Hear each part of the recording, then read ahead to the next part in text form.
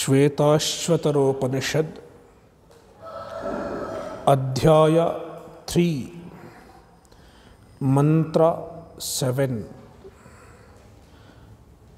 Tatah param brahma param brihantam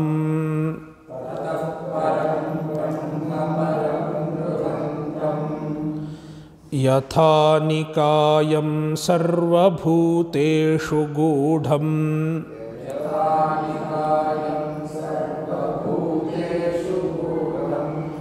vishwasyekam pariveshtitaram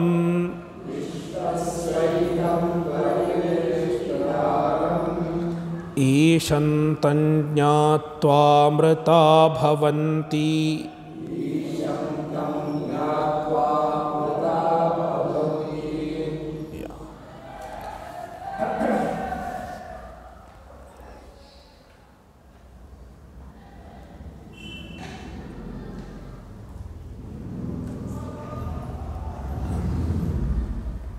Jnana is the way to Amritatva. Amritatva is another word for moksha.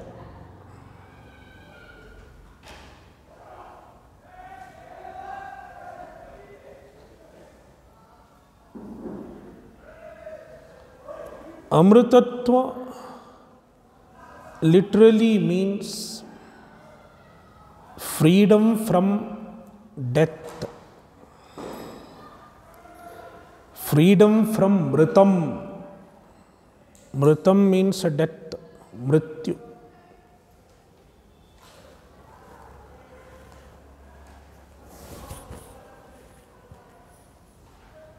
In the Vedanta, mrityu is used as an upalakshana for samsara. Upalakshana means a representative.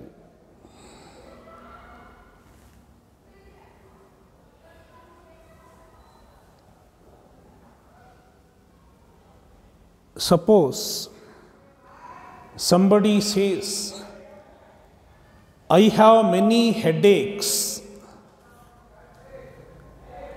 What does it mean? Headache.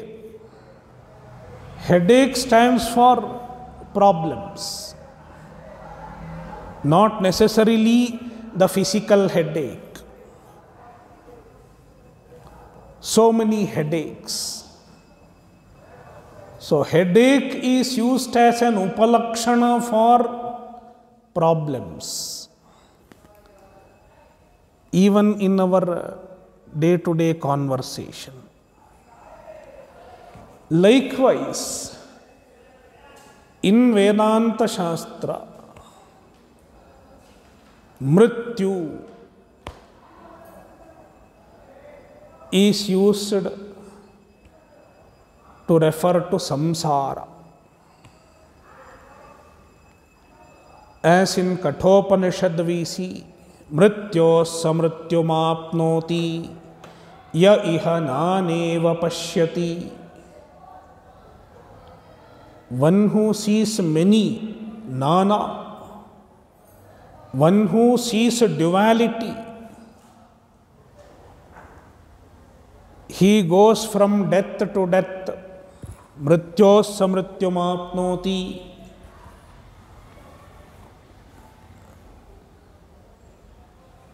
As long as Dvaita is real for us, we are not free from samsara. That is the meaning of the statement. There, samsara is called by the word mrityu. So, freedom from mrityu, freedom from death,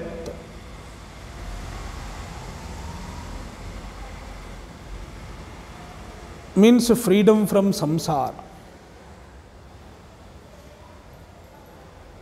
not the physical death, not just death. In fact, freedom from samsara includes freedom from death also. Because when do we die? When we are born.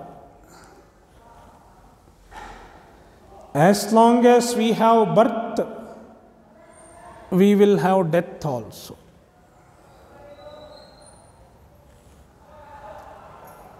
Moksha means freedom from both birth and death. No more birth and no more death.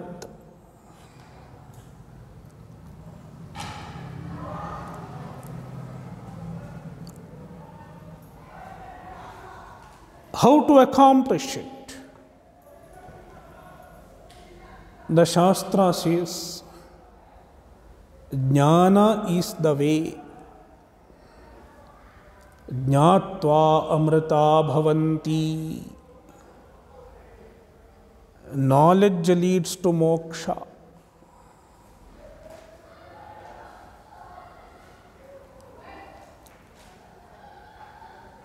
Brahmajnana is the way to moksha.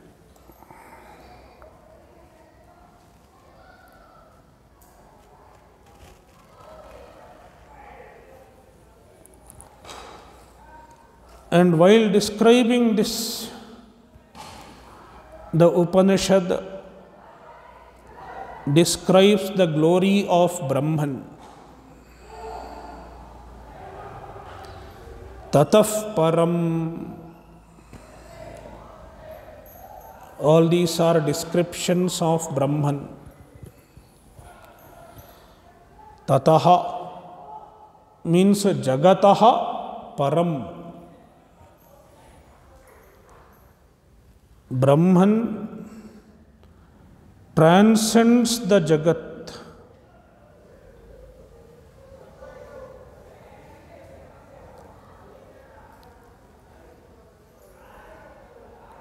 Since Jagat is a lesser reality, Brahman transcends Jagat. Therefore, Tataf param, Jagataha param. Brahma param. Brahmanaha hiranyagarbhat param. The word Brahma is used for Hiranyagarbha. Hiranyagarbha is also called Brahma sometimes. The Parabrahma or Paramatma is greater than Hiranyagarbha also.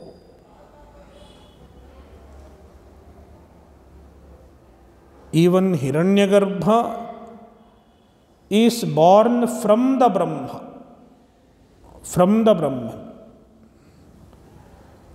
Therefore, Brahma param, greater than Hiranyagarbha, transcends Hiranyagarbha.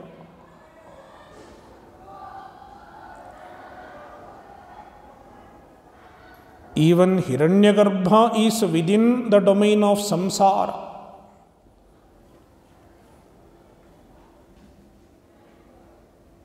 By performing certain types of karma, one can even get the position of Hiranyagarbha. But even the position of Hiranyagarbha is within the domain of samsara.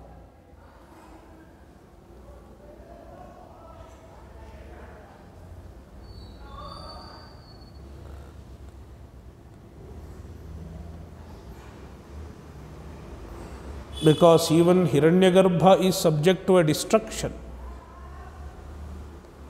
subject to resolution.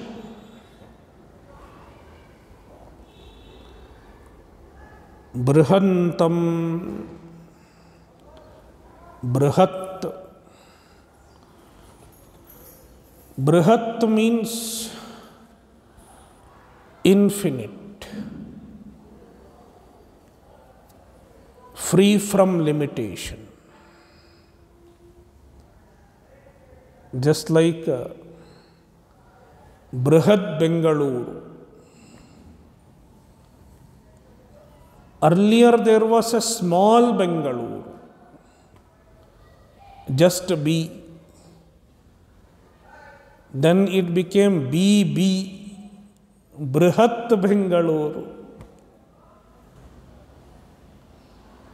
How it became Brihat? It started swallowing all the villages nearby.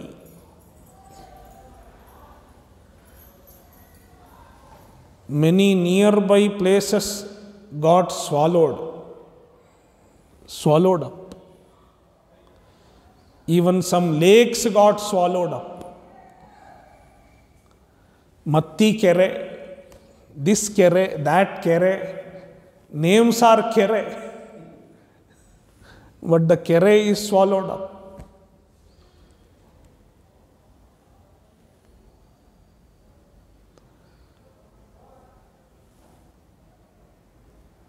What I mean to say, Brihat means it is inclusive. It includes so many things in it. Likewise, when we say Brahman is Brihat,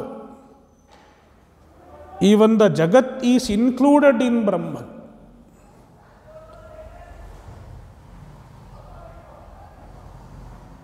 The Jagat does not exist apart from Brahman.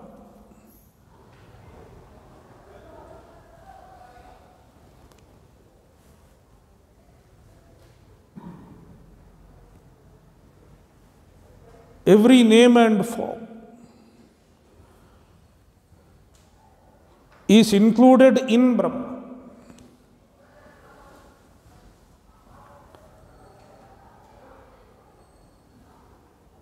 That is how it is Brihat. See, previous two words talked about the transcendent nature of Brahman. Whereas this word Brihat implies the immanence of Brahman. It includes everything, pervades everything. As the very Satta, existence.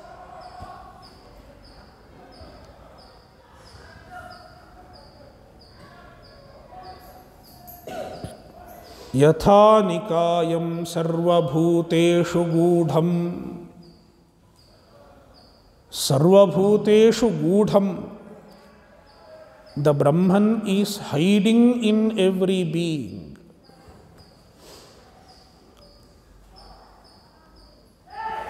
It is present in every being and it is hiding in every being.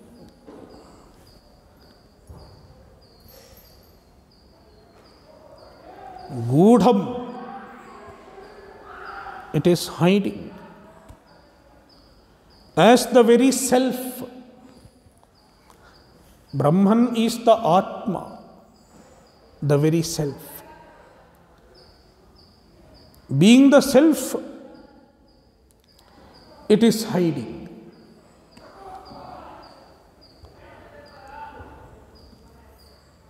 In fact, the safest way to hide is to be within.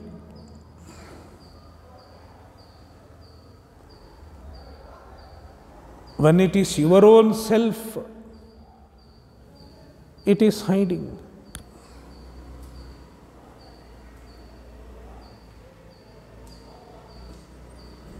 There is a story. There was a princess. This princess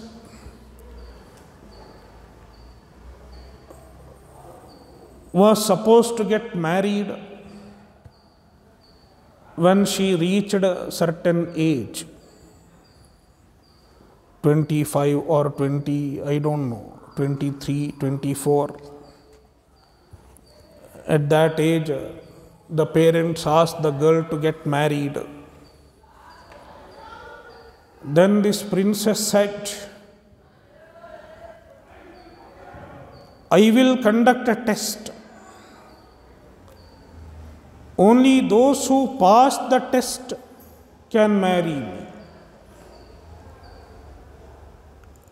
One who passes the test, it is like a Swayamvara. In Ramayana and Mahabharata, we have seen Swayamvaras. Even Arjuna married Draupadi, Pandavas married Draupadi through a Swayamvara. There was some kind of challenge. They have to look down and shoot a fish, the eye of a fish, which is revolving above. That was the challenge. And the challenge involves, first of all, lifting the bow. The bow has to be lifted, and you have to tie the string. Even that is difficult. Then you have to look down in the water. You have to see the image, the reflection, and shoot the eye of the fish, which is rotating. It is revolving, not steady.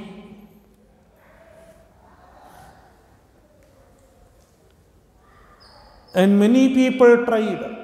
Duryodhana tried, Karna tried. Of course, Karna was not given an opportunity. That's a different thing. Duryodhana tried. Many other people tried. Then finally Arjuna could do it. That is the story of Mahabharata.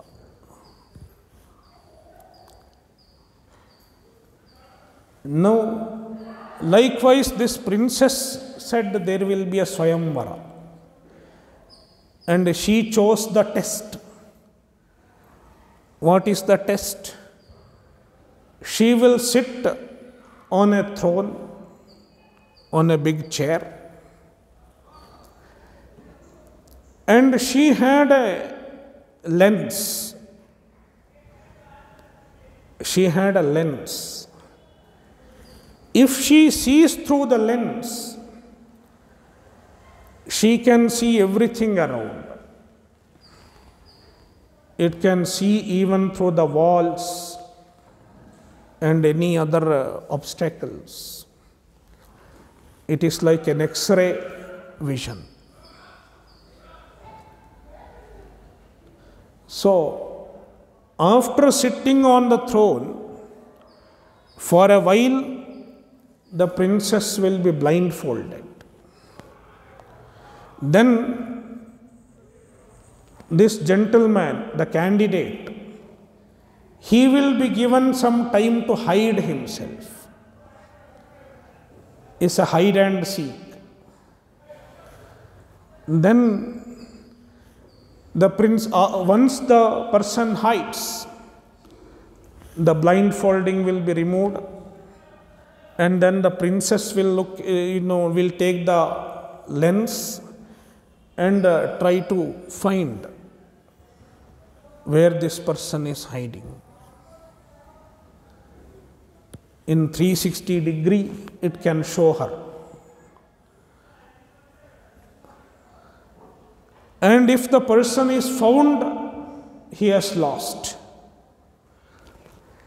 If the person is not found, then the princess, he won, that candidate won. Then the princess has to marry him. This was the challenge.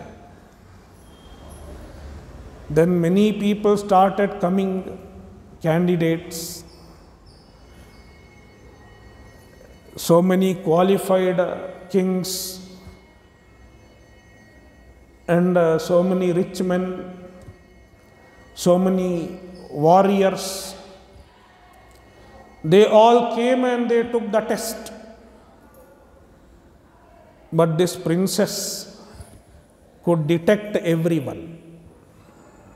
Somebody hid in the kitchen, somebody hid in some other place in the palace. But the princess could locate each one with her lens, with her magic lens. But then so many people failed. It went on for days.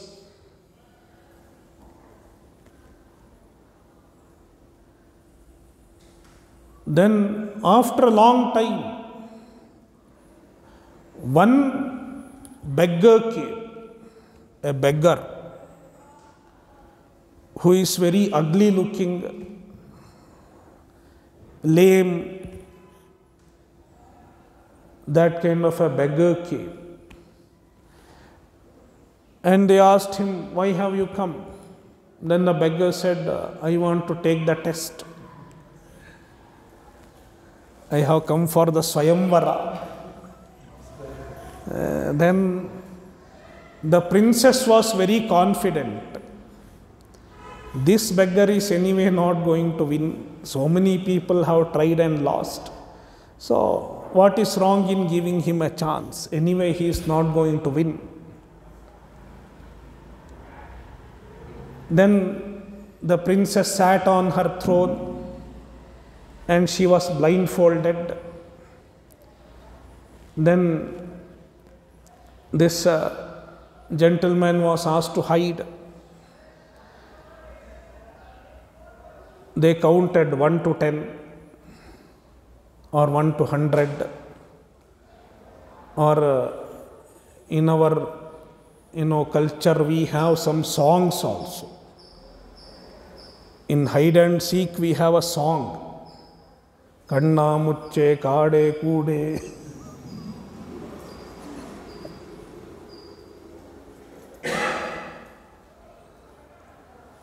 So then this gentleman hid himself. Then somebody said, ready, now it's time to open the eyes. And the princess' eyes were opened. And then she took the lens to find this person. She tried to see 360 degrees. In all 360 degrees, this person was not found. Now the princess was really palpitating. Is not found.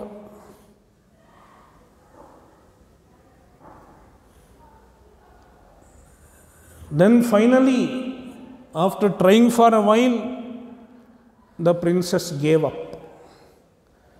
She accepted her defeat. She announced, okay, I am lost. You won. After the princess declared her defeat, this beggar came from under her chair.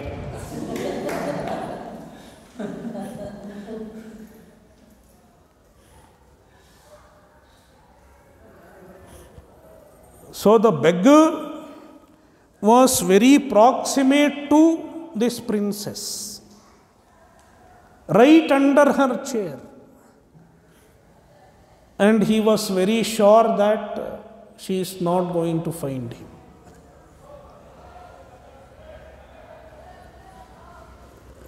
With her lens, she saw everywhere outside, 360 degree. And it was not to be found. He was not to be found. Likewise, our senses see outside. Our senses and our mind, they are engaged outside.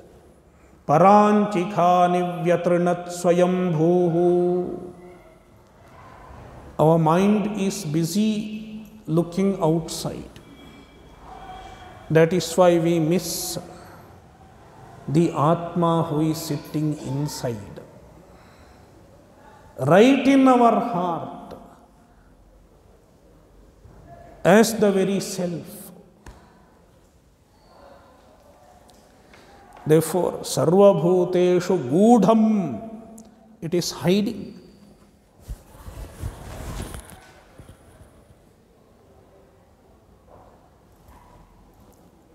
Yatha Nikayam,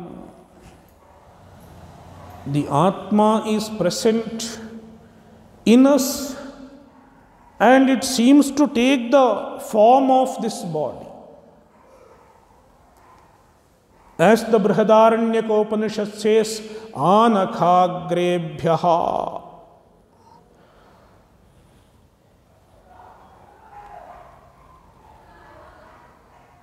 See, the Vedanta Shastra. Vedanta Shastra talks about an all-pervasive consciousness. The consciousness is present everywhere. It is all-pervasive. But in our experience, we feel a localized presence of consciousness. We experience a localized presence of consciousness. Why the consciousness seems to be localized? Why the consciousness seems to be confined to a given place?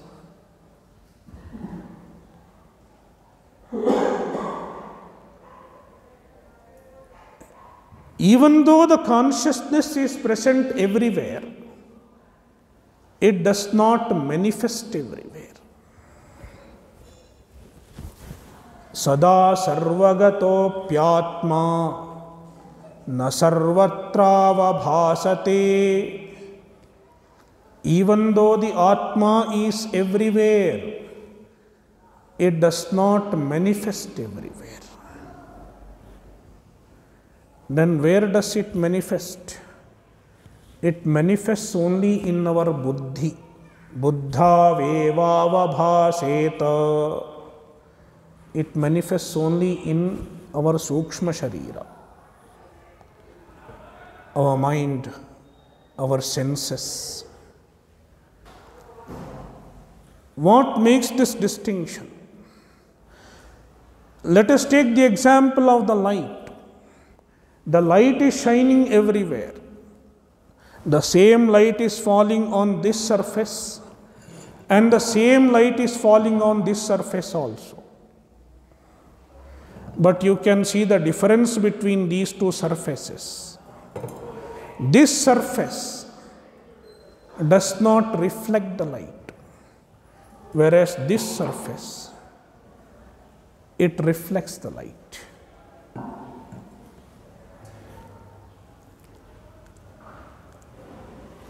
Reflection is a special quality of some special surface.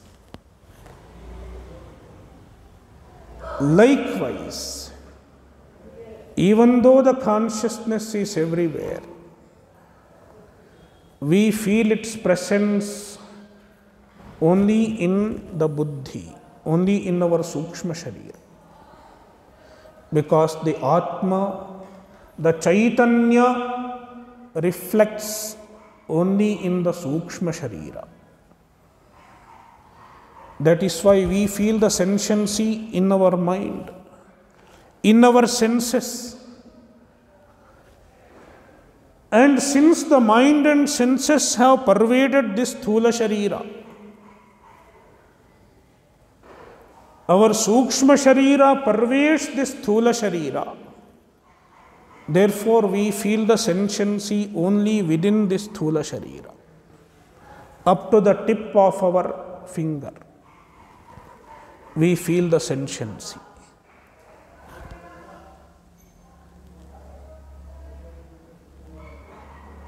Therefore, the Upanishad says, Yathanikayam. Yathanikayam. It takes the form of the body, as though. In reality, it does not take the form. It doesn't have a form. But since the sentiency becomes available only in the sthula sharira,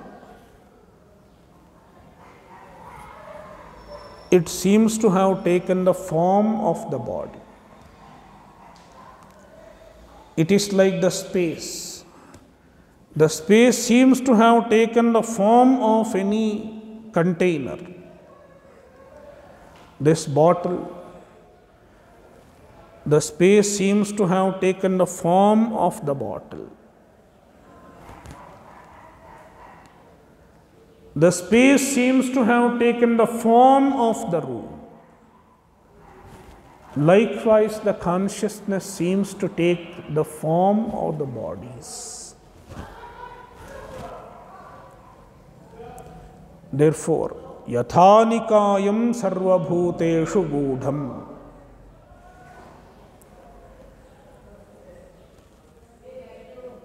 Seems to be confined to the body. But is it really confined to the body? The very next line rules out. Vishwasyaikam pariveshtitaram. Vishwasya pariveshtitaram. He pervades the Vishwa. He pervades everything. Not confined to the body.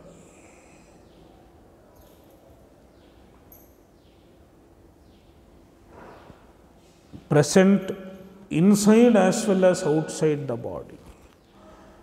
Antarbahishcha tat sarvam vyapya narayana sthitaha. Isham ekam isham. He is Eka, one without a second. Isham, Ishvara. Tam jnatva amrita bhavanti. With the knowledge of the Ishvara, with the knowledge of the Brahman, amrita bhavanti. The jnanis attain moksha.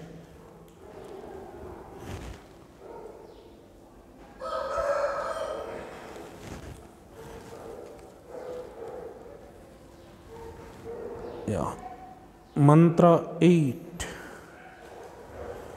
Vedahametam purusham mahantam.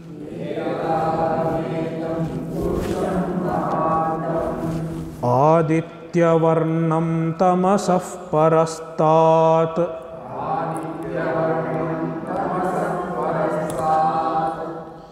Tameva vidittvati mrityumeti. Nanyah pantha vidyate yanaya.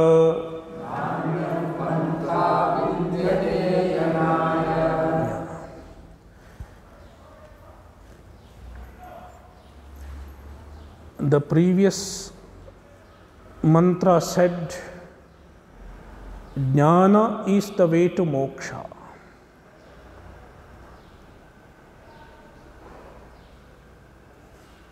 Now one may get a question.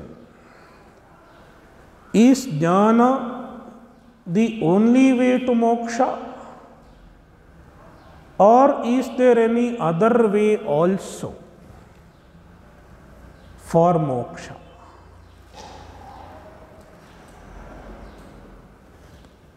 Then the Upanishad rules out all other possibilities. There is no other way to moksha. There is no parallel way to moksha that can be replaced, that can replace jnana.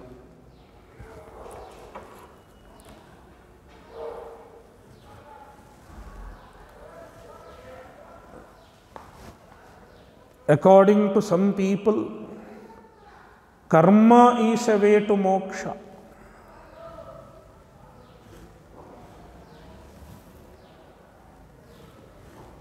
In fact, many philosophers make this claim. Karma is a way to moksha.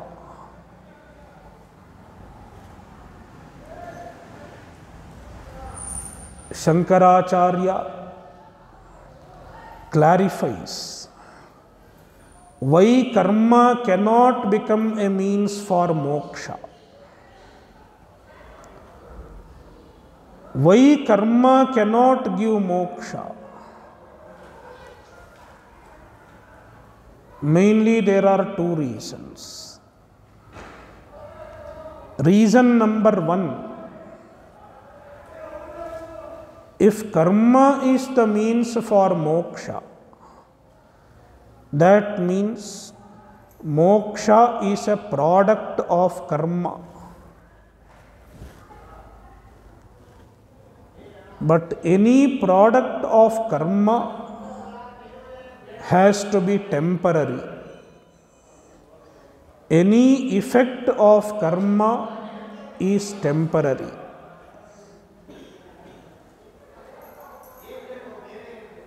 Whereas moksha cannot be temporary. If it is temporary, it cannot be called moksha.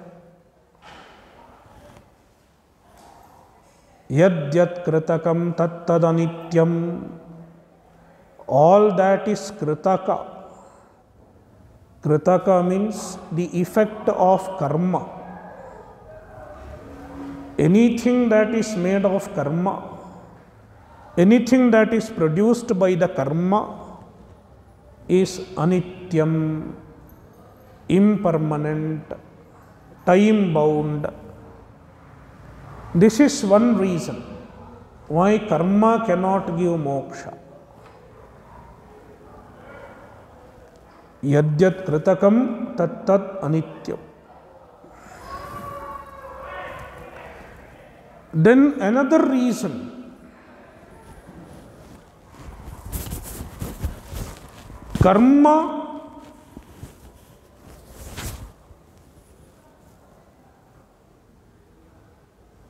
goes hand in hand with kartrutva and bhoktrutva,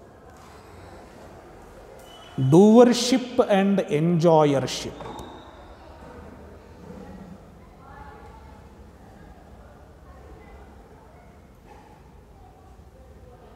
When I do karma, I am reinforcing my doership. I am the doer.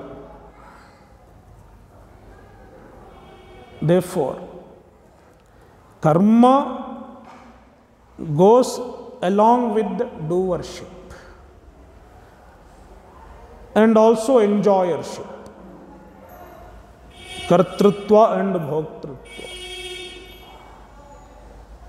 Whereas moksha involves freedom from kartrutva and bhoktrutva. Moksha is freedom from kartrutva and bhoktrutva. Freedom from doership and enjoyership. Therefore, the sadhana which reinforces doership and enjoyership cannot be a way to freedom from doership and enjoyership.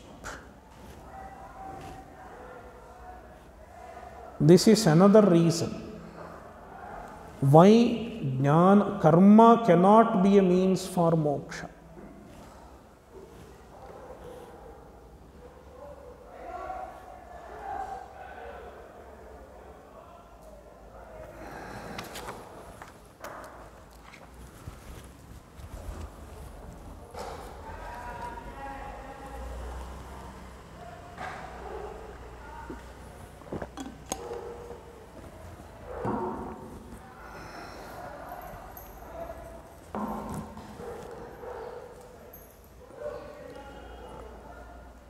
Now, can meditation be a way to moksha?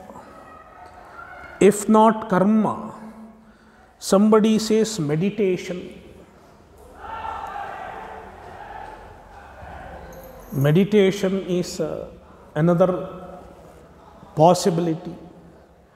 In fact, many people nowadays do meditation. Some kind of meditation. So, can meditation lead to moksha? When the karma is ruled out, even meditation is as good as ruled out. Because meditation is also a type of karma.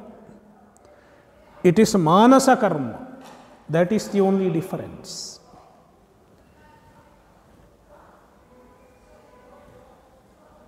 When you meditate, you are not doing anything physically, but you are doing something mentally. It is a manasa karma.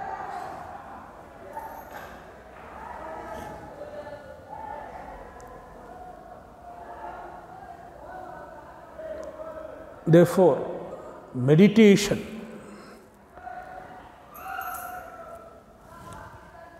dhyana is also ruled out. Some people may call it Raja Yoga. There is a 4 yoga model: Karma Yoga, Raja Yoga, Bhakti Yoga, and Jnana Yoga. 4 yogas. So, Raja Yoga is also a type of karma. Only difference is it is mental karma. You are doing something mentally. Even Raja Yoga is not a way for moksha.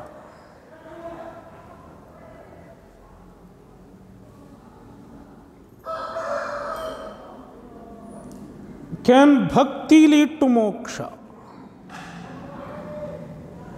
Bhakti yoga.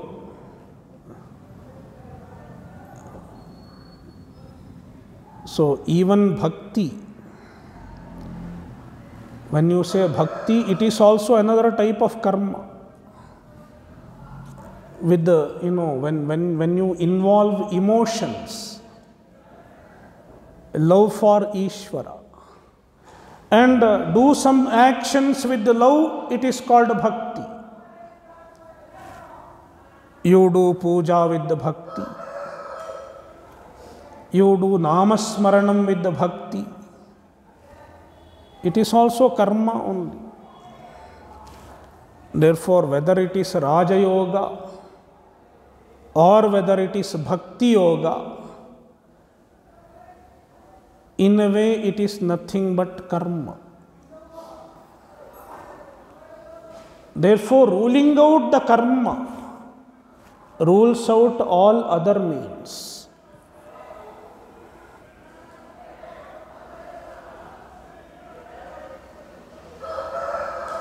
Therefore, only jnana remains as the way. Therefore, the Upanishad says, jnanam alone is the way. Nanyaf pantha vidyate yanaya. There is no other way than jnana. In fact, it is very much reasonable, because if ajnana is the cause of samsara, what is the way to be free from samsara? It has to be jnana, because nothing can remove ajnana than jnana.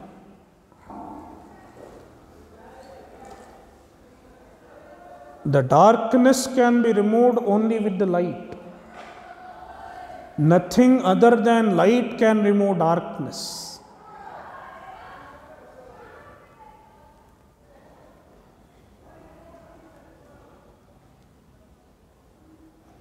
Likewise, nothing other than jnana can destroy ajnana. Therefore, there cannot be any other way than jnana.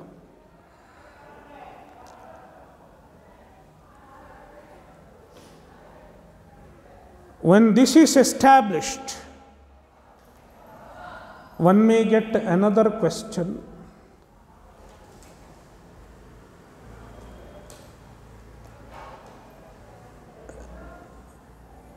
Karma cannot give moksha, but can karma give jnana?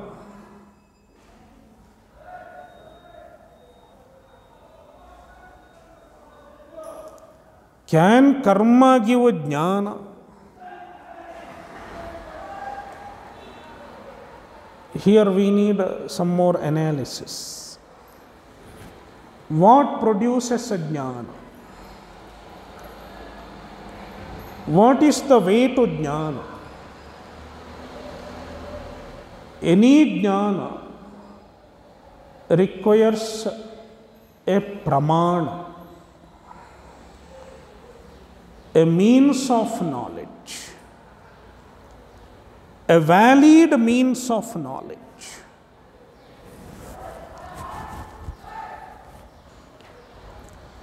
For example, I want to know the color of this cloth. To know the color, I need a means, a pramana. What is the pramana? My eyes, my chakshurindriya. I have no other way to know the color of this cloth than my eyes. Eyes are the only pramana. I cannot use my ears to know the color. Or without opening my eyes, if I chant some mantra, can I see the color? It is not possible. I have to use my eyes. Chakshuhu. The chakshurindriya alone is the way to know the color. Rupadarshane chakshureva pramanam. Likewise, even to know the Atma Tattva, even to know the Brahman, we need a pramana. And what is the pramana? The Shastra says, the pramana to know Brahman is the Vedanta Vakya. Na Veda Vinmanute Tam Brahantam Upanishadam Brahma. Brahman is called Upanishadam. Upanishada means known only through Upanishad. Known by means of Upanishad.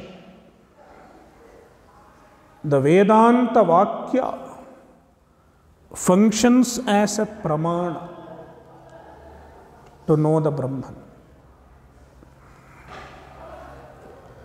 Therefore, to know the Brahman, we should take recourse to the Vedanta Vakya, the words of Vedanta.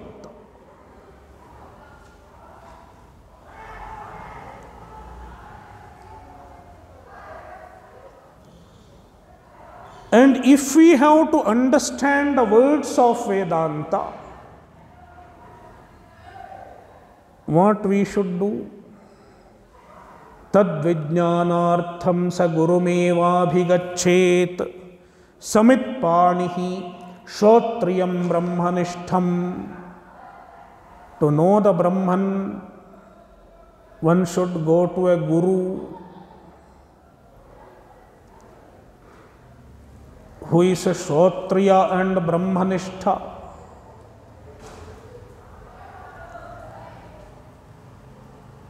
And the Guru has to teach the Vedanta.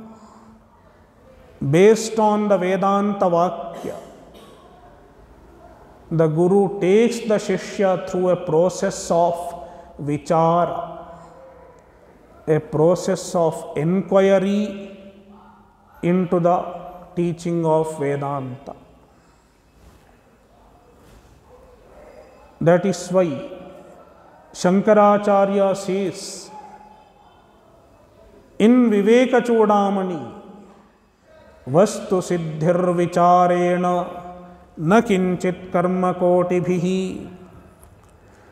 Even Vastu Siddhi means a jnana, Vastu jnana, the knowledge of the reality happens only with the Vedanta Vichara, only with the Vedanta Shastra. Therefore, the conclusion is karma cannot produce a jnana also. Karma does not produce jnana. I will keep doing karma and all of a sudden I will get enlightenment. It will not happen. So, karma is not a means for moksha, and karma is not a means for jnana also. Then what is the role of karma? We have discussed in the last session. The karma is useful in generating jijnasa. By cleaning the mind, by purifying the mind, the karma generates an intense desire for jnana, an intense thirst for jnana. That is the role of karma. And this fact is very clearly explained by Sureshwaracharya in his Upanishad Vartika.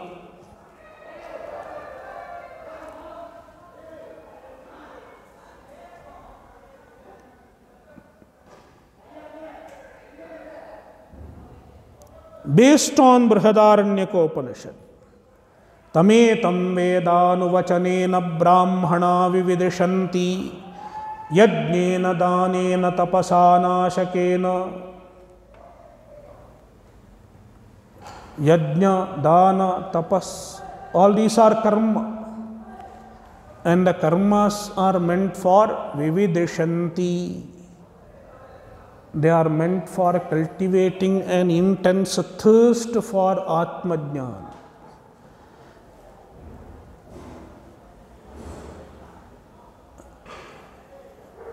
It is not possible to get jnana with the casual curiosity.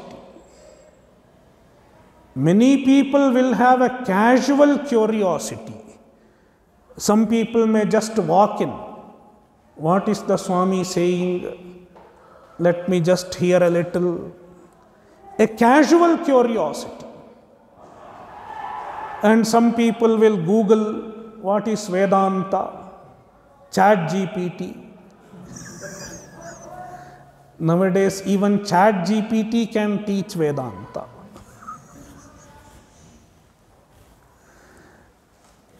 So they get some answer in YouTube. So it will pacify the casual curiosity. But Vividisha is not like a casual curiosity for knowledge. It is an intense longing for Atmajnana. And when the true jijnasa happens, one cannot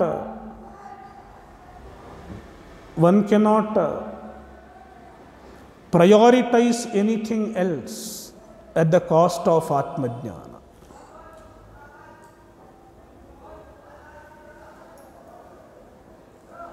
Vedanta Sara describes such a student. Deepta Shira Jalarashimiva. Deepta Shiraha. When the head is burning, what will you search? You will search for water. My head is scorching and I want to find some water where I will be able to put off the fire, put off the heat. It will be the earnestness of a true seeker. And until one gets such an earnestness, karma is the sadhana. Arurukshor muner yogam karma karanam uchyate. Yogarudhasya tasyaiva shamah karanam uchyate.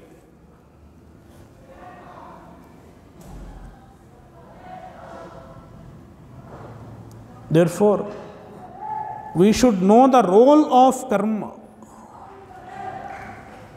the place of karma in the scheme of sadhana.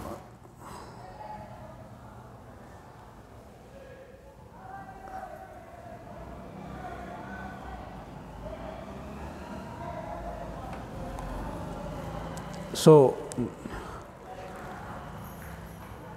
there is no other way than jnana. This fact is clarified in this mantra. And the same mantra also talks about vidvad anubhava, the direct knowledge of an Atmajnani.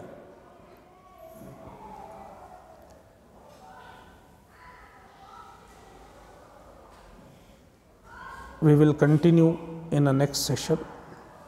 Om Purnamadah Purnamidam Purnat Purnamudachyate Purnasya Purnamadaya Purnamevavashishyate. Om Shanti Shanti Shanti. Harihi Om Shri Gurubhyo Namaha. Harihi Om.